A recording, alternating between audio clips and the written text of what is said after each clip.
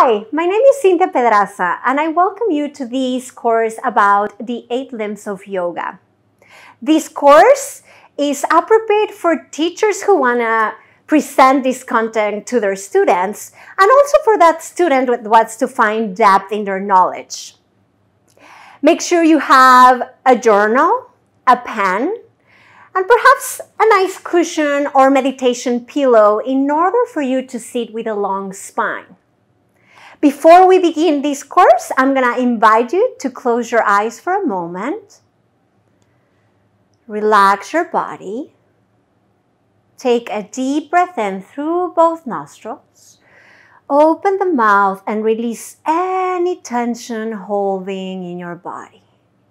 And very slowly reopen your eyes, perhaps with more presence in the room.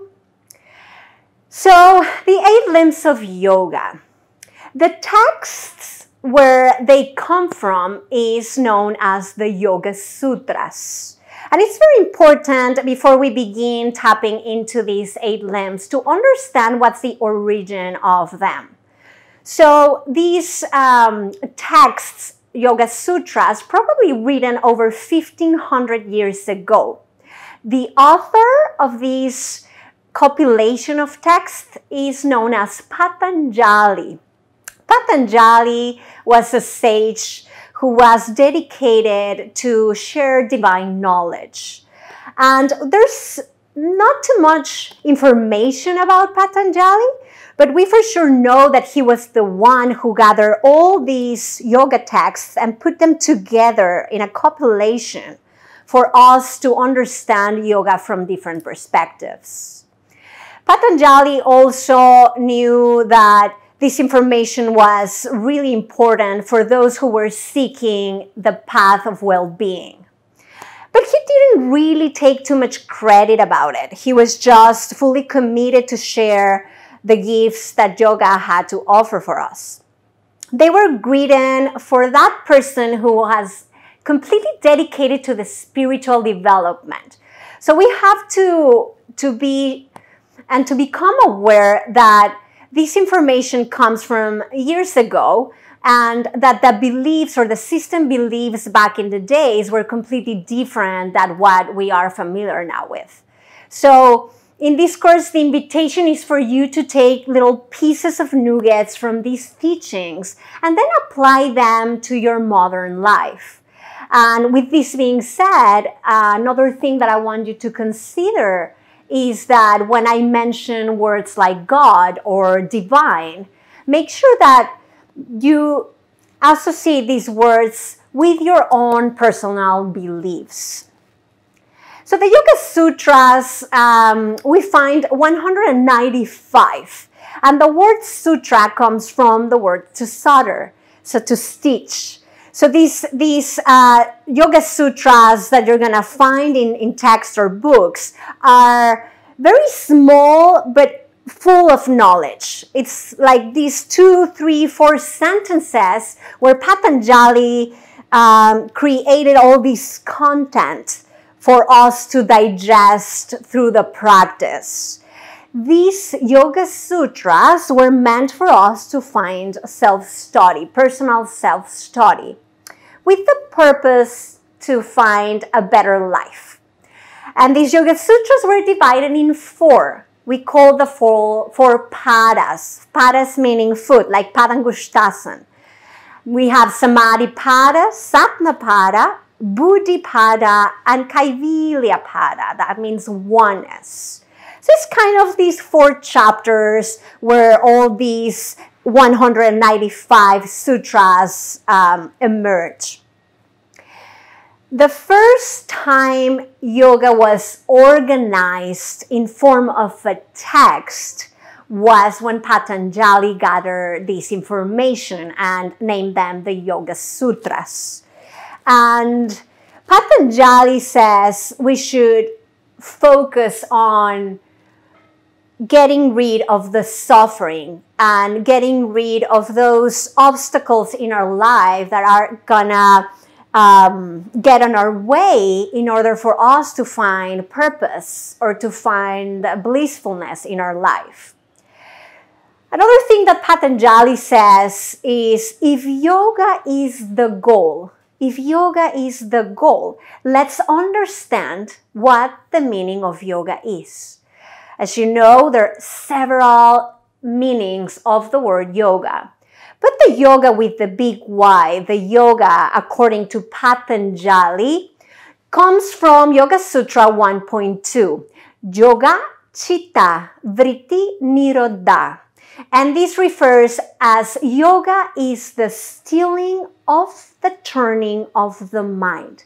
So it's how can we calm our thoughts in order for us to find silence within, and then that reveals the true knowledge. Living our yoga of the mat is one of the intentions of this 8-limb path. So now in the Western, we are very familiar with yoga related to asana. But let's just explore these concepts, since asana is actually the third step from these 8 limbs of yoga. And we will develop and explore that through this course. Why am I presenting this information to you? It's very simple. It all resumes to, we all want to live well. We all want to have a good quality of life. And this course will come in a form of a sadhana. Sadhana means our spiritual practice. Once again, when I refer to spiritual, it depends on the belief system that you have. But just know that sadhana is coming, unfolding our mat, and presents ourselves to understand and get better knowledge for a better quality of life. Well, let's go ahead and start unfolding this 8-limb path of yoga that Patanjali created for us. These 8 limbs, these 8 steps are formed by different concepts, such as Yamas, which refers to restraints and limits, is how do we manage from our perspective the outside world and our relationship with the outside world. These Yamas contain 5 different concepts that are going to help us develop this relationship with the world.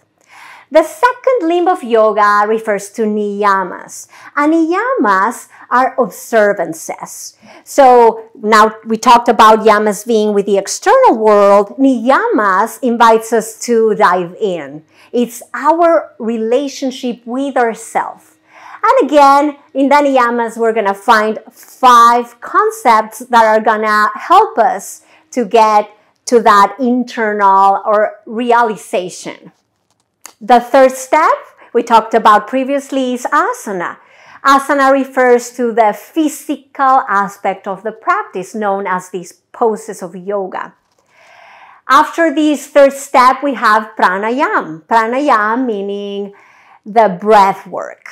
And it's going to be really interesting how these 8 limbs start, just as he suggested in the Yoga Sutras, they just start finding a correlation in between them. After pranayama, we find pratyahara. Pratyahara refers to withdraw of the senses. How can we bring our attention to this specific moment by learning and practicing how to get rid, layer by layer, from distractions from the external world. After this releasing of distractions, then we're going to practice Dharana. And Dharana invites us to find concentration. I will talk in this course about different ways to practice concentration and then merge that with the previous limb of yoga, that allowing the distractions of the mind to get away through concentration. And after that, you will find Dhyana. And Dhyana is meditation. So actually, the purpose of why we sit in stillness and we do the third limb known as asana, it all comes and resumes to get into this stillness of the mind. So if we remember Patanjali's definition of yoga, is that yoga is the stilling of the turning of the mind. And meditation is the way to find that stillness of the mind. And the final limb of yoga, it's known as Samadhi. And Samadhi is the state of unity, is that wholeness, is once we integrated Yamas, Niyamas, Asana, Pranayama, Pratyahara, Dharana, Dhyana, we come to this state of wholeness or unity known as Samadhi. To conclude this intro, just remember that the teachings are here to help you unfold your own path, your own personal path of self-realization, and that each part of this course supports the next one. So if you find yourself needing to stop the video at any moment or to review the previous video, take your time.